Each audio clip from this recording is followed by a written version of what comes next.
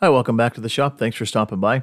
This week we are going to cast and turn the cherry burl that we roughed out and stabilized in a video 2 weeks ago. And I'll put a link in the description to that video for anyone who missed it. I asked viewers to comment what color they'd like to see me cast that in, and by a narrow margin, blue won out over red. So I listed all the base colors that people wanted, and I listed all the highlight colors that people wanted, and kind of worked out that blue with white or silver was going to be the winner. So, but it was so close that I think the next one I do is going to be red with copper. So, so you can see which colors I'm using. I just used blue translucent dye by Illuminate, and I'm using Caster's Choice colors here, and you can see the covers of the mica powders that I'm using. So what I've got is the containers here with the two main base colors, the two blues, and I've got the two accent colors in the smaller containers there in the background. This is only the A side of the Red Creek Wood Designs thick pour. So I'm going to mix the colors into them now, and then once I get them mixed up here, I will go back and add the B side to it. And I've got lots of work time on this, but I do want to hurry up and get it into the pressure pot because the more liquid the resin is, the better it will go into the very small little holes that are in these cherry burls. So if you want to try the Red Creek Wood Designs resin, if you look in the description, there's a discount code that'll get you 10% off. Now I'm just going to take each container and top it up with the B side to the correct proportion.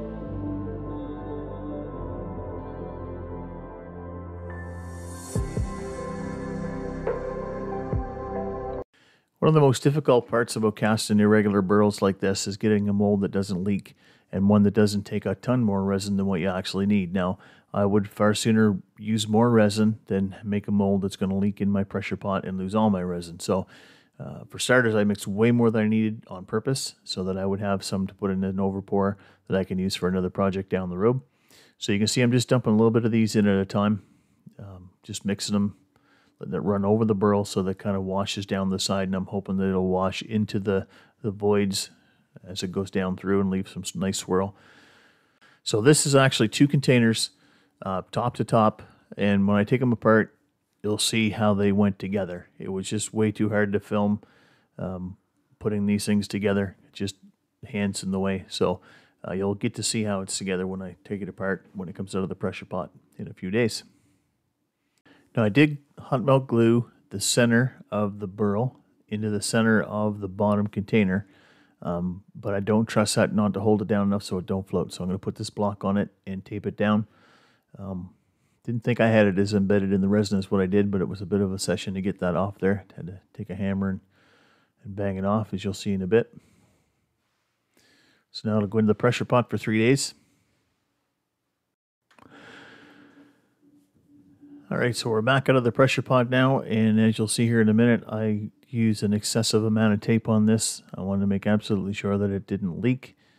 And then in the joint between the two containers, there was a gap there that was about a ½ inch wide, and I've completely sealed that all the way around, completely full with hot melt glue. And then I took it to my belt sander and sanded it off flush so that my tape would sit in nice and tight. And because of the shape of this, where there's two cones sitting top to top, I knew this wasn't going to come out with mold release, and I knew I'd have to cut it out, so that's what I'm doing now. So it looks like it swirled pretty nicely. Again, where I poured it right over the wood, it's probably going to look different inside than it does on the outside, so I'm kind of anxious to see how that goes. So I could have turned this off, but I really wanted to get it off before I started because I have the center mark in the tenon that's on the end underneath this, and I really wanted to use that at least to start exactly where I ended off, and you can see the tenon there. So I have this back between centers, and both center marks from when I originally roughed it in are still intact. But we dried this and we stabilized it, so probably the wood's moved, but I'm not sure how much it's moved. But I'll know right now. All I want to do is remove the resin down to the surface of the burl that I had before I cast it, and I'll know when I start cutting it closer to the burl. If I'm cutting burl on one side and there's excess resin on the other, then I know that it's not aligned and I may have to adjust it.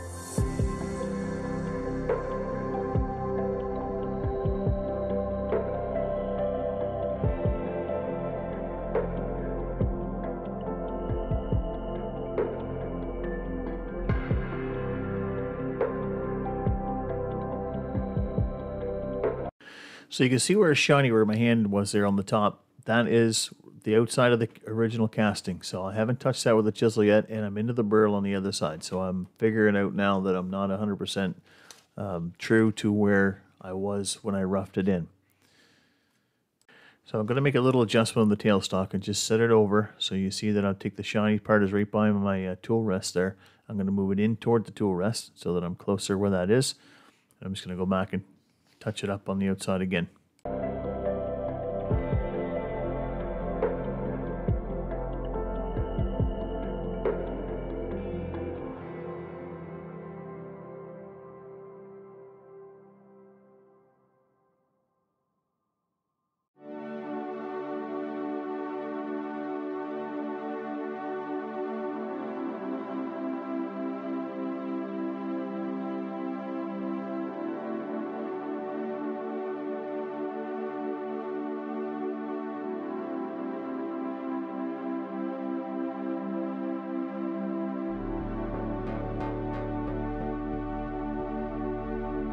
So let's get it pretty close now to where it was when I roughed it in terms of orientation. So I'm happy with that, and I'm just going to clean off a little bit more here. So I'm just going to refine the shape a little bit now.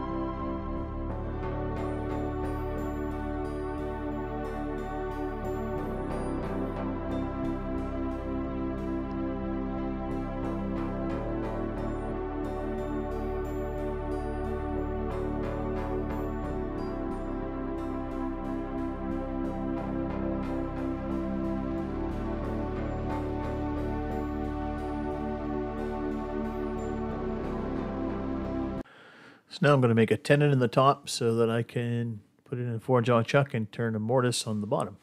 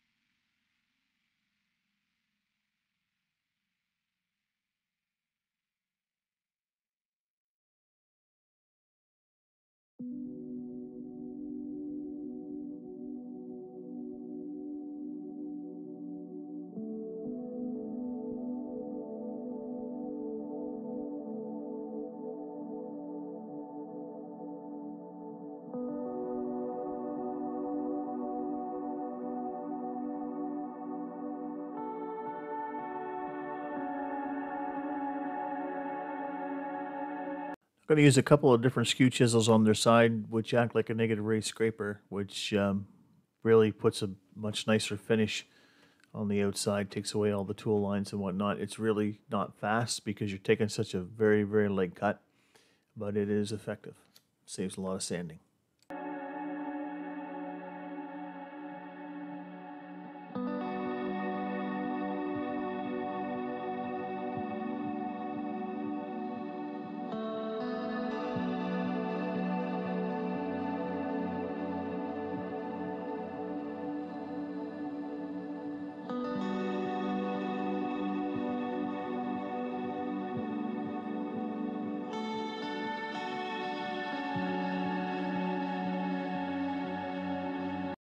And my camera shut off here, and I missed just a very little bit of cleaning up this top part.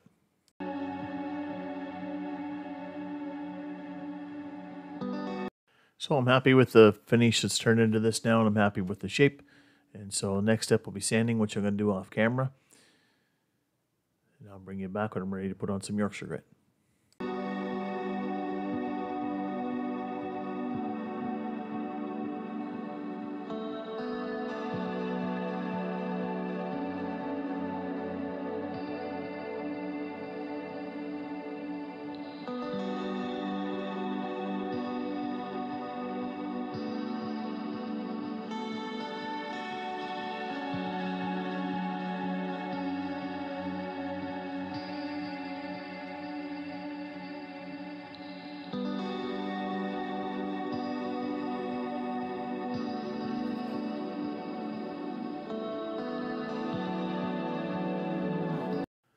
My camera battery had died and I hadn't noticed it, but I'm just turning the mortise in the bottom here now.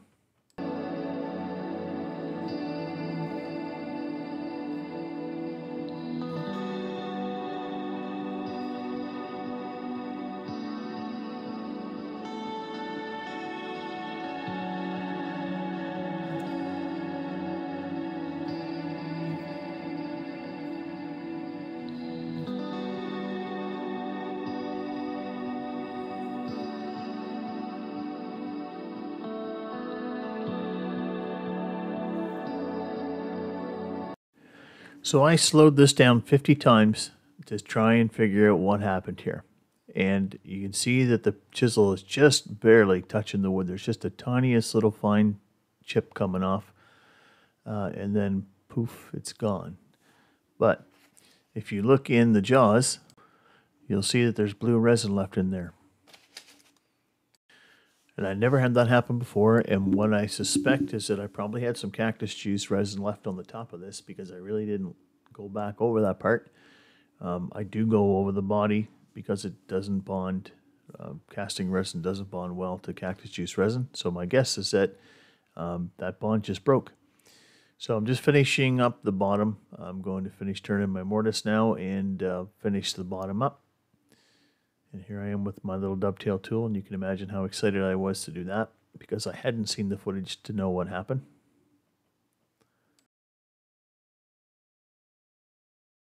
So I've got the bottom finished now with Yorkshire Grit Regular and Microfine, and I did put Hampshire Sheen High Gloss on it. And as I take it out of the 4-jaw chuck here, you'll see that the resin had come apart from the wood. Now I thought it came off when it hit the floor. But after I've seen the film and saw that it was still in the jaws, I know what happened. So we'll get this flipped around and put on the 4-jaw chuck in the mortise in expansion mode. And I started to lay it up. And of course I knew there was no chance this was ever going to run true after that. And you'll see here as I start to lay it up that it is out of whack by a significant amount. So that means I have to redo this outside. I'm just going to clean up the top here so that my tailstock spur center can have clean wood to get into and not want to find its way into that existing hole that's off center. So the only significant damage that I got is just inside of this circle. But because it's not sitting center anymore, I have to return and refinish the outside. And you've already seen that once, so I'm going to do that off camera. I'll bring it back when I've got that done. Alright, so we're back to where we were before now. The outside's all refinished. Turned out very nicely. So I'm going to, I think I'm going to put my steady rest on this because stabilized burl does cut really hard. And I want to make sure if I do get vibration that it's not going to affect anything.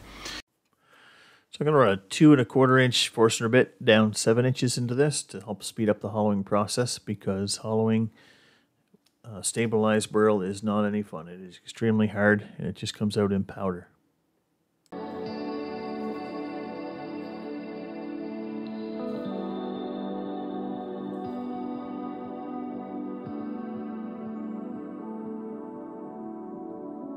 So I'm just going to show you a bit of the start of the hollowing, because again, I know folks want to see more hollowing, but there really isn't anything to see. You can't see down into the vessel, and so all that you can see in this opening is what you see now. If I show you more than that, then I can't see to hollow, so it doesn't really work out well.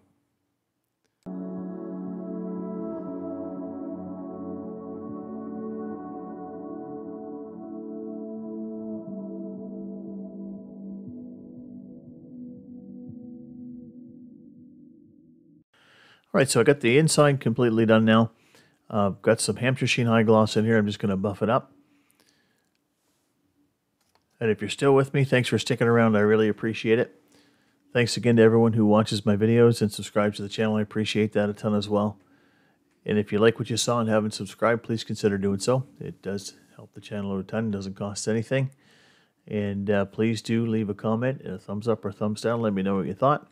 And thanks again to everyone who gave me suggestions for the resin color. I really appreciate that.